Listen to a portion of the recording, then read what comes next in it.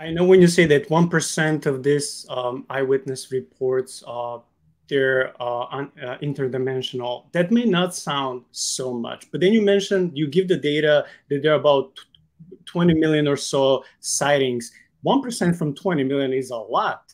That's And a then lot, you, right? yes. So, I mean, if someone is honest in their work, they want to be intellectually honest and they want to assess every case and go little by little. That's a lot of cases and a lot, it will require a lot of time to just go through each of these and try to give the best answer you can. So in this 1%, you give us the data. They're close encounters of four different kinds. Can you please explain to someone who doesn't know what are these close encounters of the Sure. four That's different the kinds? Well, back in the 1960s, the U.S. government commissioned a team of physicists to study the UFO phenomena, headed up by Alan Hynek, and he was the one that came up with the term close encounters. And a close encounter of the first kind is where the individual comes within 500 feet. And we're talking about the ones that are truly unidentifiable. So it's physically close, less than 500 feet.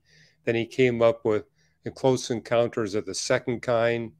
And, that's where there's some physical effects that are experienced, where they might see a crater caused by the UFO crashing into the earth, or one of their animals gets injured, or they themselves get hurt.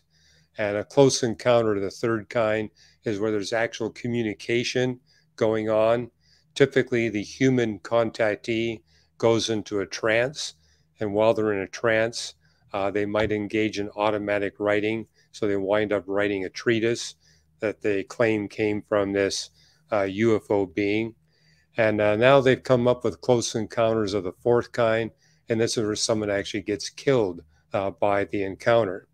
So, and today there are over 2,000 documented cases where the UFO is proven to be real, but not physical.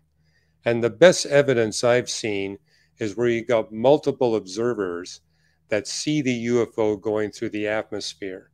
And when you've got multiple observers at different locations, you can actually determine the velocity with which the UFO is going through the atmosphere.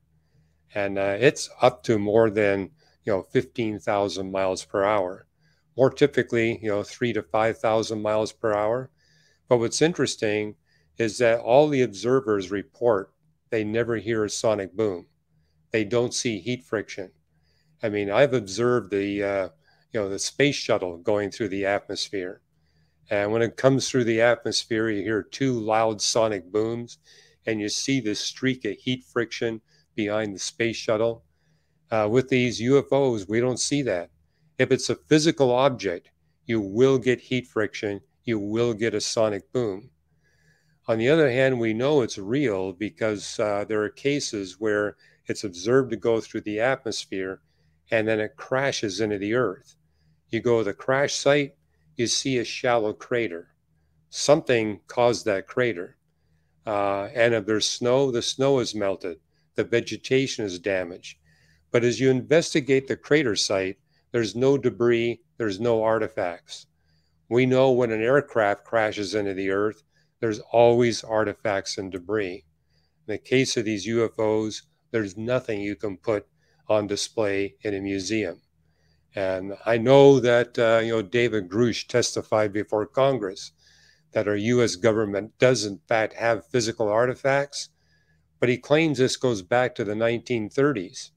And it's like, there's no way our government could cover up something of that nature for that long of a period of time without some artifact being revealed. I mean, I've personally been to museums where I've seen lunar rocks. I've seen people handling the rocks. There's research papers published on lunar rocks.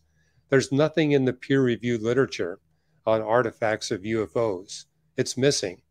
But this is why people like Jacques Vallée say we're dealing with something that's real but interdimensional.